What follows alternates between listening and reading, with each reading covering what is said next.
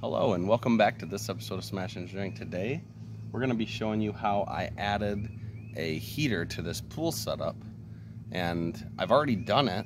I waited till after I did it and after it's ran for a good while now to make sure that this wasn't only a good in theory, that it also worked and is something that will work for you.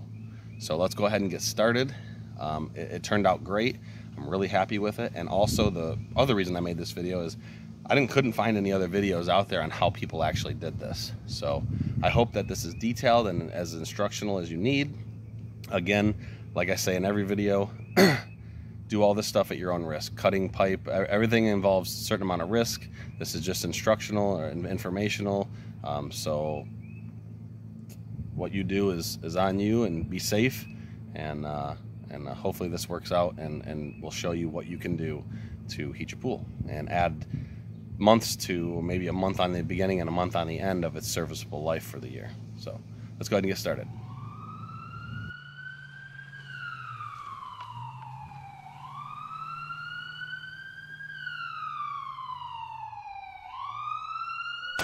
Smash Engineering. Alright, so the first thing you want to do is dry fit all your fittings. Set your equipment up how you want it. Measure out all your ends and get your pieces cut. And I do this, obviously, dry fitting means without glue. During this time, you can work on your layout and where you want things to be. You can make adjustments, changes, without having to actually destroy any fittings that you've glued together.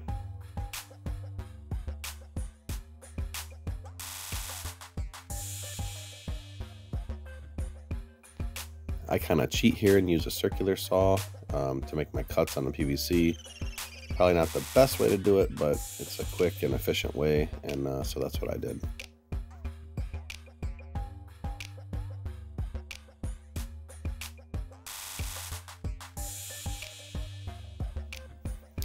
I used rubber couplers that are meant to go between, I believe, PVC and cast iron, to go between my salt chlorinator device and the PVC pipes.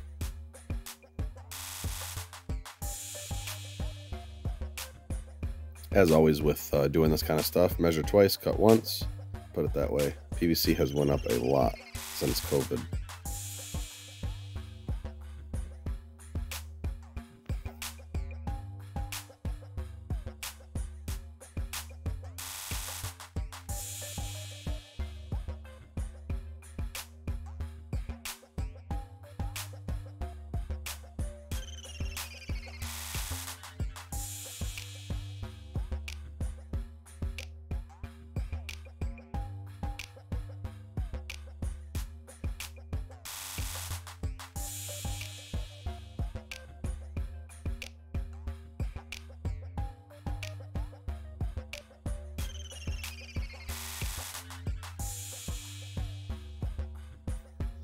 And when you're dry fitting, you can take this time to make it look neat and organized and like you knew what you were doing.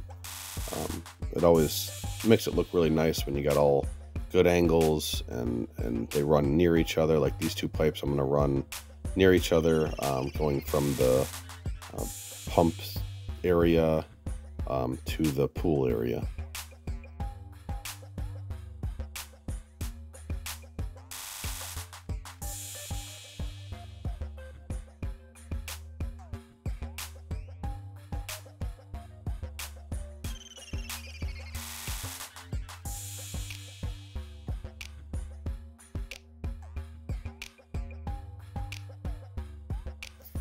Keep in mind when putting the rubber flex pieces to the hard PVC pieces, you can't do straight from rubber to the threaded area, because the threaded area will allow water to come up through the spiral of the threads. I hadn't yet learned that in this part of the video, but I did right when I went to add water to the system. It started gurgling out of this fitting, so I changed it up a little bit and modified a universal end piece to go on there, and I show how I cut it with the circular saw to reduce the restriction on it, and so you'll see that later on.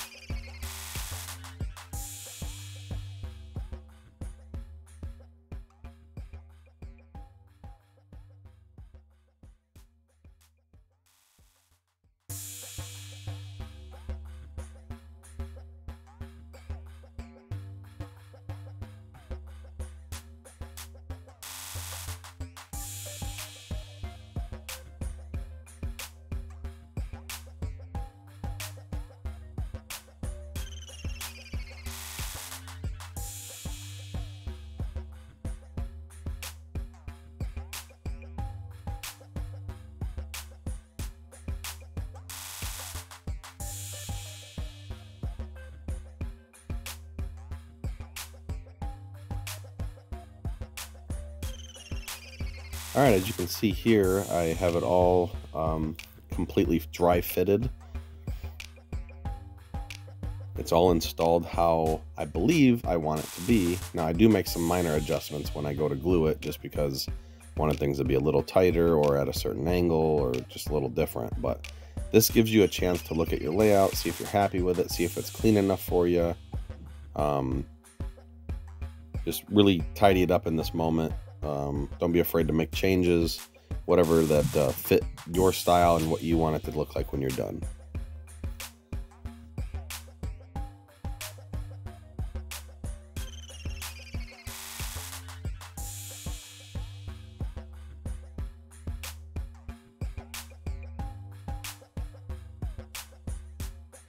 Here I am making one of the fittings I was talking about earlier. These are like a universal like hose adapter, but if you cut off the hose part, I found the piece that's remaining that I'm holding in my hand here, see the restriction here is crazy compared to when you cut the piece off. But the piece that I'm keeping goes right into this rubber fitting here, and you can clamp down on it, and it just turns into a really nice kind of like adapter piece for it.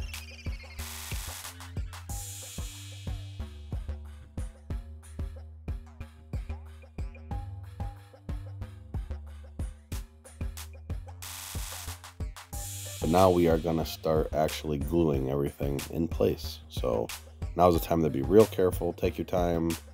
You don't want to mess up here, it will get costly.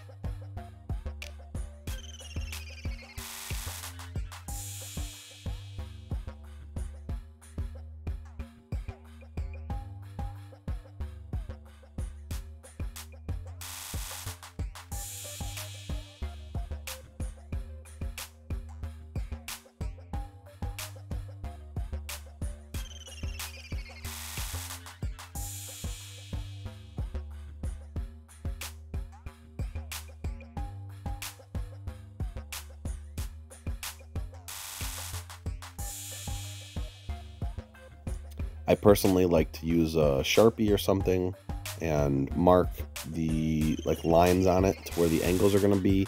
That way I can glue it all with it unattached, and I know exactly which direction everything's supposed to face. A good trick to doing this is just put a number or a letter next to it, and you'll be able to know really quickly which joint goes to which piece.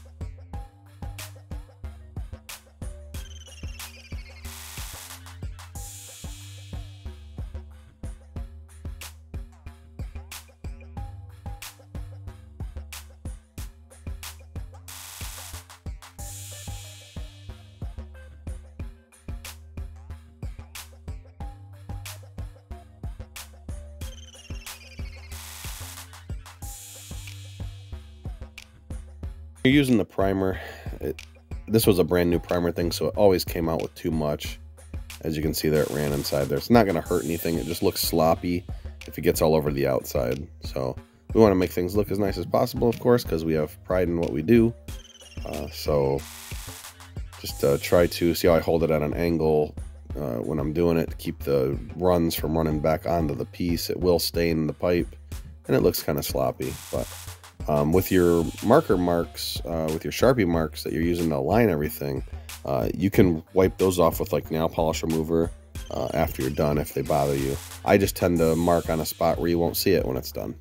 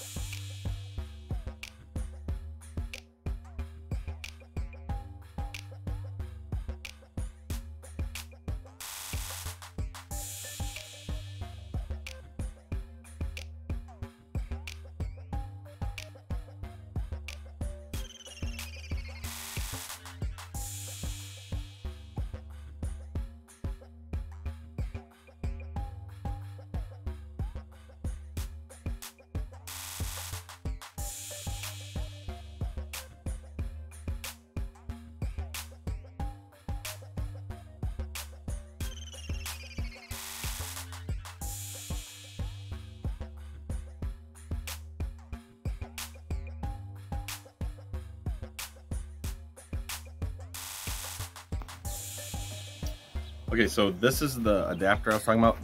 The nut piece goes here, but this is restrictive. It's for different size hoses. I'm using this top one, so I'm going to cut it off right here, and that way it doesn't choke it down.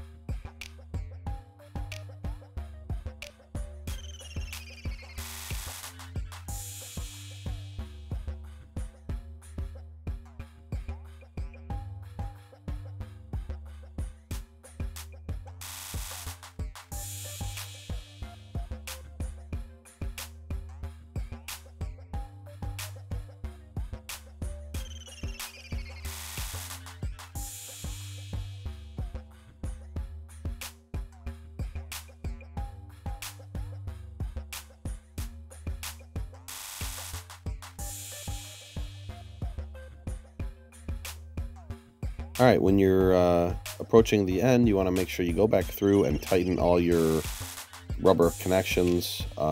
Make sure that they're all tight. Otherwise, when you do flood it with water, when the water pressure does build up, it'll blow these joints apart. So it's a good idea to go through and just double check everything, look at everything, make sure you glued every part. It's real easy to miss one. I like to start from one end, go to the other. That way I glue as I go, so I'm not jumping around. It's an easy way not to, forget to glue up a joint. Not a big deal if you do. You just have to really dry it off and then primer it and re-glue it. All right, so everything's glued. I'm gonna let it dry for like 10 minutes before I flood water into it. Probably a little excessive, but I'm not a plumber by trade. So if you're a plumber and you're watching me do this and you're thinking, wow, this guy doesn't know what he's doing, you're probably right. You're probably right. But I know enough to get me in trouble, and that's what I've done here. So this is our exit. I went with these rubber adapters because I could find no better way to adapt PVC to the existing pool shutoffs. So if you have a better way, I imagine this video should get quite a few views, because when I was looking at how to install this heater, there was not one good video that I found. There might be one out there, but I couldn't find it, and I spent a lot of time trying to. So this is my solution to the problem. I used an 1.5 inch pipe. I used 1.25 inch to 1.5 inch couplers. The pieces that come with the pool that thread onto, well, let's just say this for example, these are 1.25 inches on mine. So my original idea was I was going to cut this off and clamp to this, but the internal side holds an O-ring up against these. So what I did was I cut off, I had some adapter pieces so I don't ruin this expensive hose. I had some adapter pieces. I think we got some video of me doing stupid things with a circular saw and cutting off the restrictive part. I don't know if we did or not, but if we did, I'll put it in there.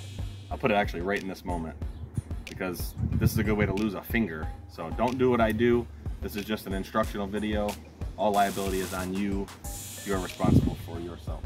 But moving on. So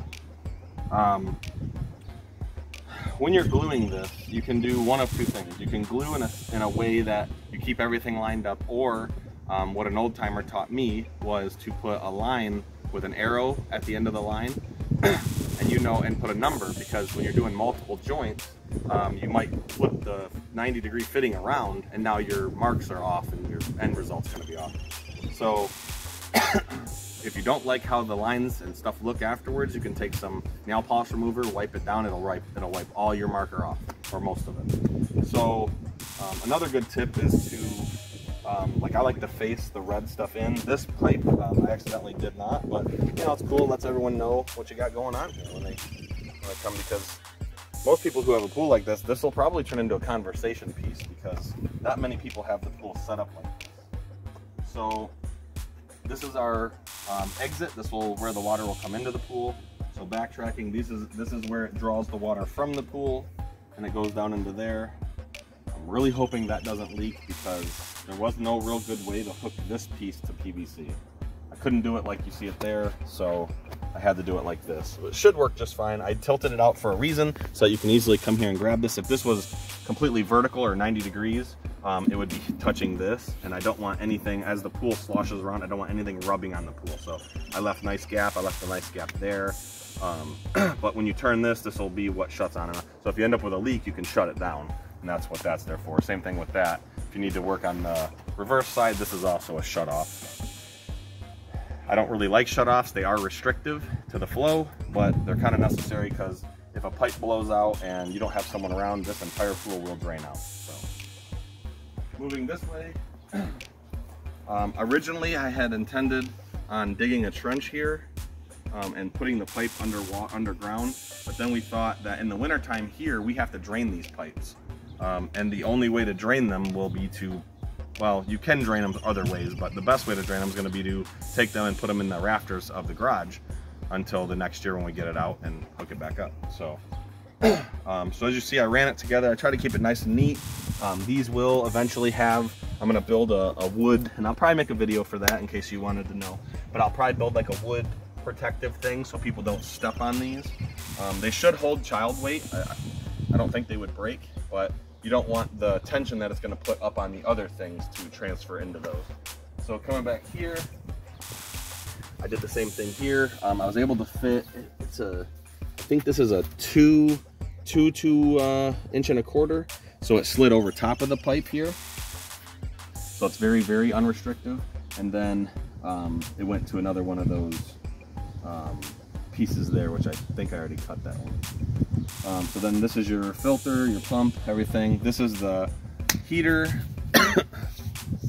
I tried to run the plumbing, the piping. This might look kind of goofy to you, but I wanted everything to be accessible from one location. That way, when you come over here, you kneel down, you can access this, and you can access this. It's really the only thing you need to access other than the filter direction, which you only do that when you're flushing out the pump anyway. So we're about ready to run this. Oh, the other thing, if you see coming out of the hot side, in between your chlorine generator, if you do use one, and your hot side, they recommend putting a check valve in there, and that's what that is, to keep any of the fresh chlorinated water from backtracking. Like say when the pump shuts off, the water can kind of equalize. This freshly chlorinated water can backflow into your pump. I don't really like check valves because, again, they're a restriction, and any restrictions lowers the life of your pump unless it's designed for more than the pressure that you're causing. So we're gonna go ahead and flood the pipes and check for leaks. And after we don't see leaks, we will power up the pump and power up the heater and hopefully have some warm water to swim in. All right, we've opened up the valves. We had a small leak. I don't know if I caught that on the last clip or not. We had a small leak down here.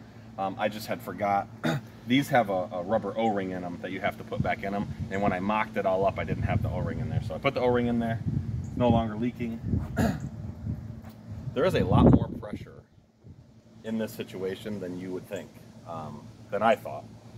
You can calculate the pressure, which I didn't want to really do, but every foot of water, gravity, all that.